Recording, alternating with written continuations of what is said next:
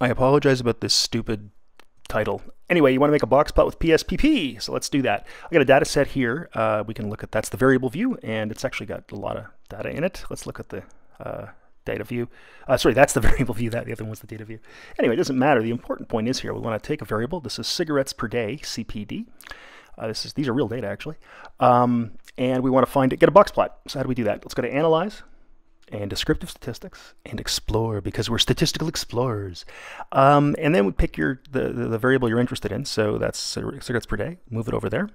And let's go over here to Statistics. Select all of these. Why not? We're going to want these anyway, right? So let's get them and continue. And then the important thing is not the word plot. So it's all pre-selected.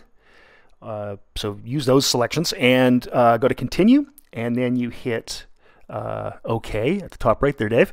And then we click into, oh, look what we have here. Oh, ho, ho. Aha, yes. And look, there's a box plot. Not so bad, right? So it's easy enough to do. Also, we do the SPSS. I think I've already have a video on that.